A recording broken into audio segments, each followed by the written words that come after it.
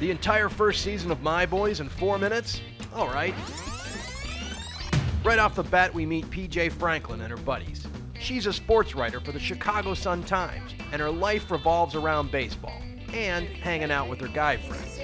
We meet her brother Andy, Mike, who works for the Cubs, Kenny, who PJ used to date, and Brendan. He's a DJ who breaks up with his girlfriend and moves in with PJ. Anyway, when Andy's wife makes him quit the baseball team, Mike brings in Bobby, a friend who's also a sports writer. He writes for the Trib.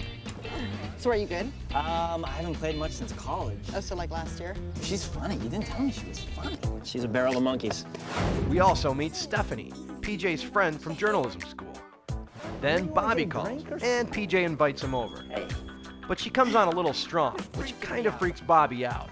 So they're back to being poker buddies. Mike and Kenny bicker. Oh, Jenga, you lose. Bobby starts seeing Claire. What is he doing? PJ meets Hank. She's happy. He's Mr. Perfect. Good morning. Then Kenny's friend Trouty shows up. The guys aren't big fans. What's up, new guy? Bobby and PJ put their weird date behind them and agree to be friends. Cheers. What the hell was that? I have no idea. Andy's wife goes out of town and fun Andy cuts loose. Kenny sleeps with PJ's Aunt Phyllis.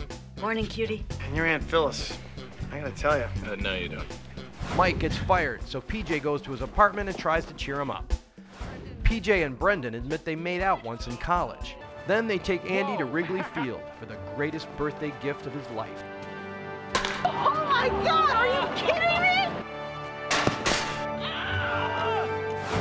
Brendan finally kisses PJ, but something goes wrong, and he moves out and gets a new girlfriend. You rejected him. Look, I didn't know what to do. I'm sorry.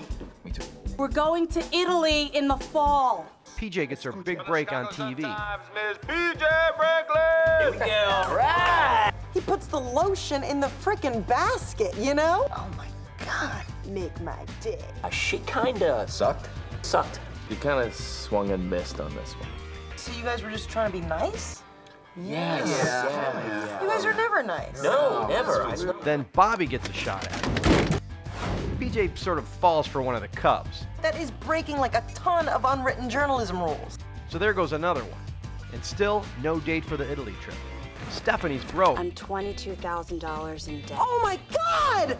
and Bobby's rich. You live in a museum? Dude, who are you? Old boyfriend Thorne appears. I can't believe you. Ew. Yeah. PJ and Thorne kiss. Then the bad news. I'm engaged. Did Colleen do something different with her hair?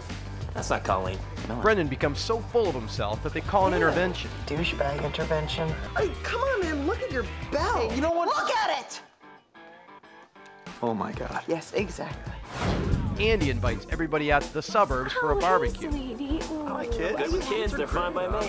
And PJ meets another nice guy. I'm a botanist. Mike brags that he can take getting hit by a pitch. So it's off to the batting cages.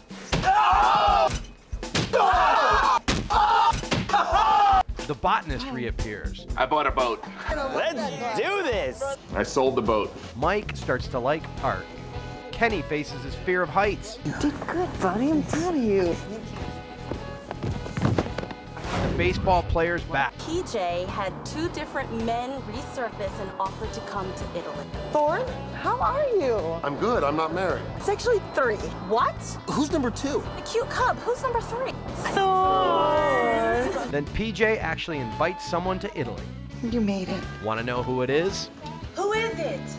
Guess you'll just have to watch.